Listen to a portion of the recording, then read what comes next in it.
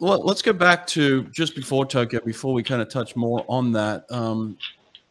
How was the planning going in to, this double peaking? I mean, you swam really fast, before Tokyo, very very soon before Tokyo, and then you had to go to Tokyo.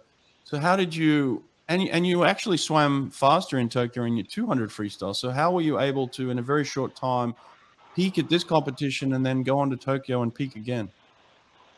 So to sort of build up this peak form, we had to work from a long time ago. That means, I think, and I hope I'm not wrong, from January, like from when the year started. Hmm. From the first training, we had to work. Like we had a kind of a training camp at our pool, like 80 kilometers a week, and so it was very difficult. And so we trained, but we trained for Rome because at that moment in January, I I couldn't have known that I will qualify. I mean, I didn't know for sure, and I had no guarantee of that. And so I knew for sure I was qualified at the Junior Europeans. So we Hmm. trained for that. We trained so that my peak form will be achieved at Rome. And we kind of just thought that I mean, hope that I could qualify. I knew I could, but like I said, we had no guarantee. So I trained for Rome a lot and I achieved my peak form there. So objective completed, but from Rome, I qualified for Tokyo. And so I had to kind of, like I said, drag that peak form onto Tokyo. And so I managed to do that in the 200. I managed to do it through preliminary semis and final. And but from then on, I felt tired. Like I'm not a robot, just like Koleshnikov said in one of his interviews. It happens, and my objective was completed. I wanted to achieve an Olympic final, and so I did. I did too, and I even took fourth place. Um, 2 3 months before the Olympics, I wasn't even qualified in the 200, and Wow. so just managing to get fourth best in the world without being qualified 2 months ago before was just I don't know, blew my mind. Well, not only that, you only just missed the medal by Yeah, what, two one 200. hundredths of a second. I Yeah, think let me see the time here. I had 144.68, and Scheffer was 144.66. So, I mean, 66. Yeah, amazingly close to the yeah. podium. Incredible Um, swim. yeah, that's the thing I say to myself. If let me just turn the lights Sure, on go here, for it. all right? Because it's getting No kind of problem. dark outside. Yeah, Hope it works. Yeah, perfect. Right. perfect. There we Do you go. see me good? Yeah, much better. All right, perfect. And so, what did I want to say? Ah, yeah. I said that to myself, and I'm still saying this to myself now. Maybe if I saw him, I like to think I could have probably beat him because I was on one and he was on eight. Mm. So there was no way for me to see him. I barely saw Dean and Scott, who were 4 and 5, I think. Yeah. And so, yeah, I mean, he was better than me. I had a very, very good race, but still, he was faster than me. So I guess I just have to learn, not be upset about it, because, yeah, I mean, it was a huge, huge objective goal for me. Like, we passed the objective by a lot.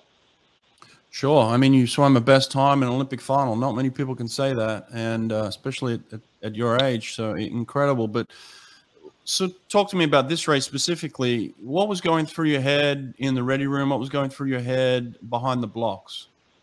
Hmm. So a lot of people ask me what's my routine at the starting zone where you get called. You said the name, but Yeah. I always forget it. Yeah, like a call Um, room or ready room. Call room, yeah. Yeah. I usually listen to music, actually with these headphones.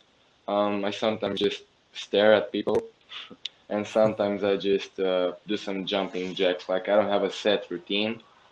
But now at Tokyo, I listened to some music. I stayed concentrated. I hyped myself up, and there was really just nothing going through my mind. I like to think that whenever I'm in a very important moment in swimming, like a final or a very important race, I don't think about stuff anymore. The stuff is done. I just focus. Like the training is done. There's nothing you can do to it anymore. The preparation is done.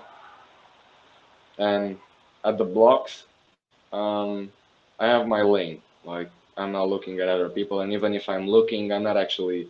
Even if I'm seeing, I'm not actually looking. I'm not processing that information. It's just me, a blank noise in my ears, and focus and the visualizing I've done before the race. What about in a 200? It's very important to get that first 50 right, where you don't overswim it, you don't underswim it, where you give too much away. So in that first 50, or maybe even right before you start, what are you thinking there that helps you get on the correct pace that you want? I think I wanted with my coach to go 24-5, I think. And I don't know, just that just comes naturally. Like the first 50 was never a struggle for me, at least not in the 200. At the 100, I still have to get it better. But in the 200, at least for now, I did it just as planned. Like I went out fast, I came back fast, and then went all out. That was the little strategy for it. But we had the times written down.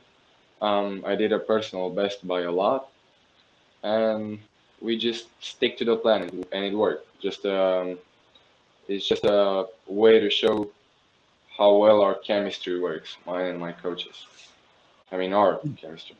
Yeah. Did you feel that lane one was an advantage or disadvantage for you in that Olympic final? I guess it kind of was an advantage because in the 200 you don't feel any waves, so the lane, um, like with the waves, it doesn't really matter. But because I was on one, when I was breathing on my right side, which I breathe on always on the 200 and the 100, I was on the last 50, and so I was breathing on my right, and I could see almost the whole pool. Like I was seeing Martin Malutin, the Russian guy next to me. I was seeing Edin, I was seeing Scott, I was seeing the Korean guy, but I wasn't seeing the Brazilian guy because he was just a little bit too far away. And but it helped me because in that moment it's just who is the hungriest will win. There's nothing more to it. Like who is more determined and ready for it in the moment, you know?